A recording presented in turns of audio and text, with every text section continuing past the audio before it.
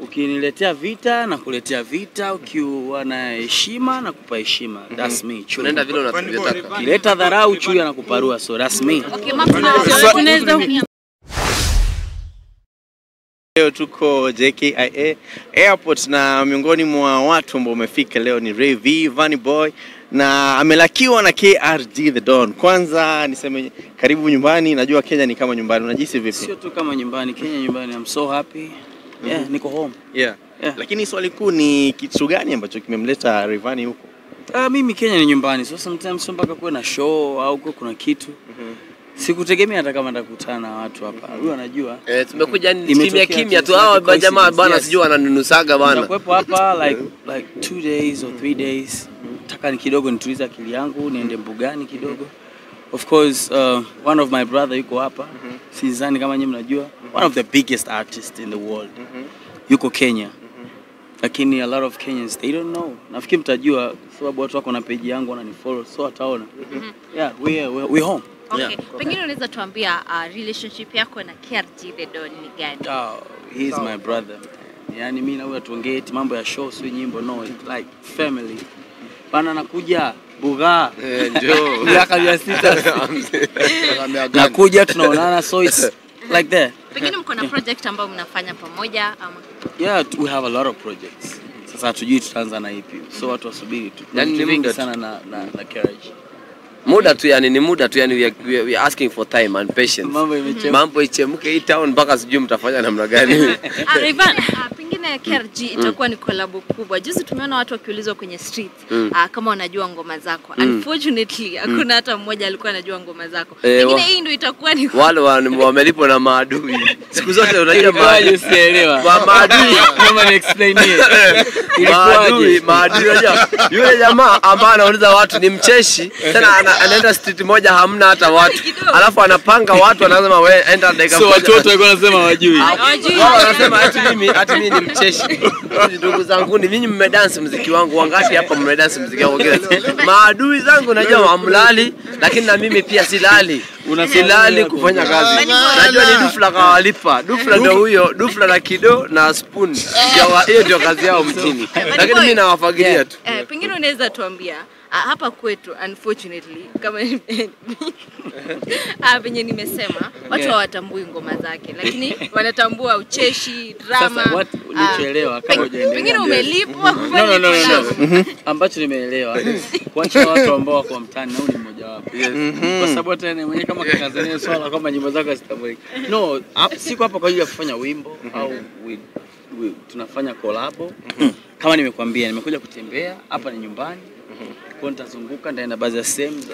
Kenya kuna sehemu nzuri sana za true. Yeah. So nitakuwa like for 2 days. Lakini pia kuna brother yangu yuko hapa, biggest artist, pia nakutana naye. Na KRG, unajua mimi nikifika Kenya, lazima nimtafute KRG, he's my brother. Okay. Rayvanny boy, niko na swali hapa na ni swali ambayo mafans wamekuwa wakiuliza sana. Umesema Kenya ni kama nyumbani. Na mafans walikuwa wanataka kujua, do you have plans of maybe having a girlfriend in Kenya because now umekuwa Kenya for quite some time? Maybe upende mrembo kutoka Kenya. Unataka niongee vitu ambavyo sitaki kuongea. Lakini Kenya kuna wanawake wazuri sana. So I don't wanna talk. Okay. I don't wanna talk. Tuiache hivyo. Maua ya Kenya yapo na mimi nipo, so anything can happen. Okay, Rayvi, juzi umeachia ngoma mbili na msanii wa hapa nchini Kenya. That is Your Side, Lexil, ngoma ni Your Side na ukafanya pia Bounce remix. Ni msanii ambaye anafanya vizuri. Pengine ni kitu gani ambacho ulikiona ambacho wasanii wengine hapa Kenya hawajakiona na kukubali kufanya collab naye? No. Kenya kuna wasanii wengi wazuri. Lexil anafanya kazi nzuri sana na he's my brother. Napenda muziki wake. So ilitokea tukafanya kazi, ilikuwa tufanye Bounce remix tu, lakini nikasikia by Your Side pia nikaipenda. So tukafanya. Yeah. Amazing sana. Alafu kwenye mitandao kama kumewaka kidogo, mambo yamechemka upande wa 255 Tanzania. Tumeona mnajibizana kidogo na Harmonize. Sema kitu. No, Harmonize is my brother, man. He's my brother, we family. Sina vita na mtu yote. Anafanya muziki yangu katika in a very positive way. Sina ugomvi na mtu yote. Hivi ni kweli ushawahi kutoka na Feza Kesi ambaye Inasemekana pia bro, Ngoja tukatia hapa. Shukrani sana bro, mtupate time kidogo basi. Unachotakiwa kujua ni kwamba mimi ni I'm so nice and I like everybody na ukiniletea vita na kuletea vita, ukiwa na heshima na kupa heshima. That's me. Unaenda vile unataka. Kileta dharau chui anakuparua, so that's me. Okay, Mark, I love you guys. Tulikuwa tukipiga story na Rayvanny boy. Of course, mmesikia mambo kadhaa ambayo amezungumza. Hivi wewe unahisi kwamba hii story yake na Harmonize ni kipindi ama kunaendaje? Because amehepa. Mimi nadhani wale ni marafiki. Nikiangalia kwa mtandao nimekuwa nikiona wakijivizana. Exactly.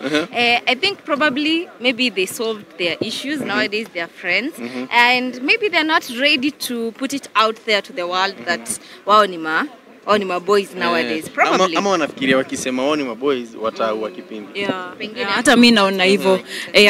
Hivyo mimi naona hivyo. So that's why amehepa hiyo swali. But unaona hata venye amekuwa naijibu si eti alikuwa na ubaya, ni alikuwa anataka kujibu. Haya, tumalize hii story pia ya KRG. KRG anajulikana ama ngoma zake wewe unajua gani? Hivi aseme moja. Kuna moja najuanga lakini nimesahau. I swear.